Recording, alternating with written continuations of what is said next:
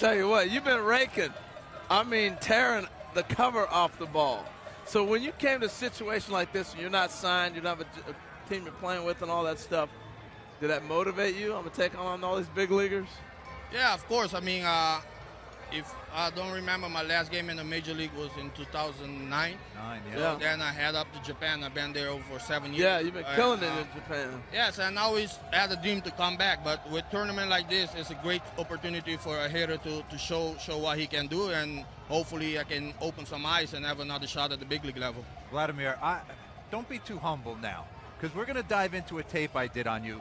I'm going to compare you to a former major leaguer in the late 90s who used to hit bombs. If we could go into this right now, because you are doing work over in Japan. You got the home run record, 60, and you are hitting absolute bombs. This is earlier in early rounds of the WBC. You're hitting 591 with 3 bombs, 10 ribbies. There's a lot of big league players on the Netherlands roster, but you're the guy carrying. Oh, the bat flip right there. Yeah, and letting people know. Watch the point to the boys in the clubhouse right here.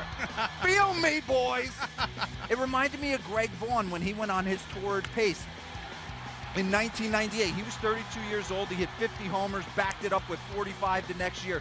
Do you feel, I want to ask you, do you feel like if you could go back into the big leagues now, that these are the kind of numbers that you could put up, the 30-plus homers? Because we look at you from the side angle.